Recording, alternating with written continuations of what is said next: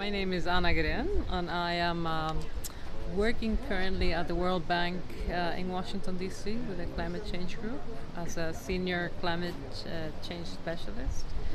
I am seconded by SIDA, so the Swedish International Development Cooperation Agency, on this position for it's a short term, well, not short term, but 3 years, perhaps. Okay. And I joined the bank a year ago. Okay. Yeah. And I've been part of the global advisory panel since the beginning of the program. So Of the REACH of program. the REACH program. Yes. So I studied initially economics for my undergraduate studies in the U.S. And I specialized in urban and development economics. And then I worked for an investment bank in San Francisco. So I studied in the States. And then I was very young, and I very quickly knew that I wanted to continue to study. So I had a scholarship, and I did a master's in urban planning at the University of Pennsylvania, and did a lot of work on. Well, a lot of my studies were on real estate finance as well. So it was urban planning, and then combined with some real estate finance at the Wharton School, which is the business school. And after my master's, I got a job working with a real estate investment trust, working on real estate development deals. But I was always very inclined to working with developing countries. Coming from Ecuador originally, so I'm Ecuadorian by birth. I'm Swedish also I like to say by marriage, but I'm mainly Swedish because I've lived in Sweden most of my adult life.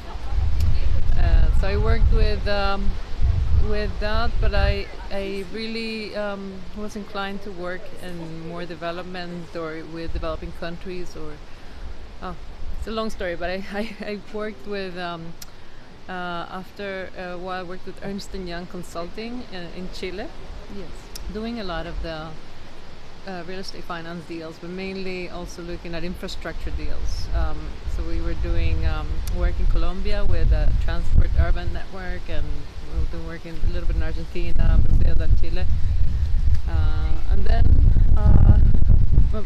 then my life changed. I got married to a Swedish man and moved to Sweden, and then I started my PhD on infrastructure planning at the Royal Institute of Technology, and they're very much focused on development work. And so my research was in South Africa and looking at low-income housing and infrastructure and aspects of public services. So mainly, all aspects related to, of course, environment, but mainly water services, access to water, sanitation, hygiene in low-income homes and low-income areas. My PhD research was financed by the Swedish government, so by SIDA and also by the Nordic Africa Institute, and and that was amazing because that's exactly what I wanted to work on. I mean, those were the issues that I was really burning for, and after my PhD, I had a second child, so I knew that we wanted to stay in Sweden, and that was a personal reflection. I think career-wise, as a mother and a PhD student, and an early.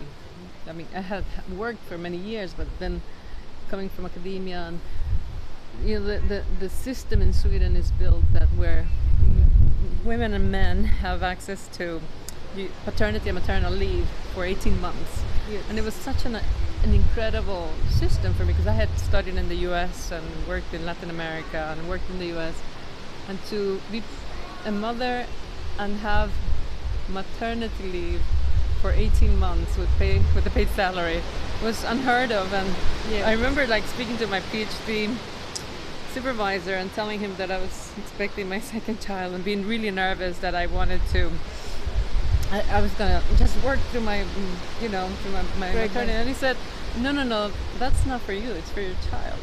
So use that time for your child, and then you'll come back to work when you're ready. And that was so amazing because it really gave me that flexibility to come back to work and to come back with so much energy as well. Yes. And so anyhow, I started to work at SIDA, and I worked with programs in Bolivia Yes. and Central America. So I've been with SIDA almost 17 years, and that time my career took me to work in Palestine. So I worked as consul for development cooperation in Jerusalem, and heading all the infrastructure programs within the Swedish cooperation to the West Bank and Gaza. And there I worked very closely with the World Bank also on wastewater treatment plants, very close with UNICEF and some of the programs.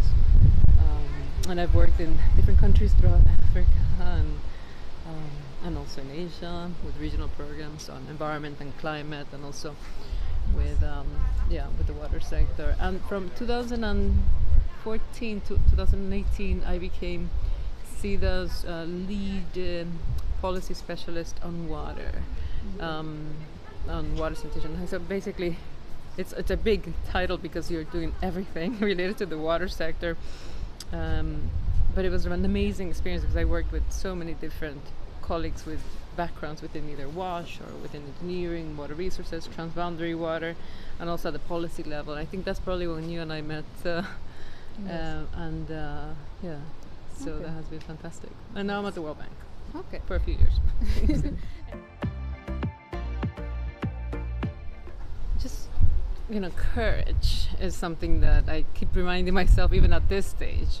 When people ask me to speak either on high-level panels, for example, I still get nervous, and I feel like,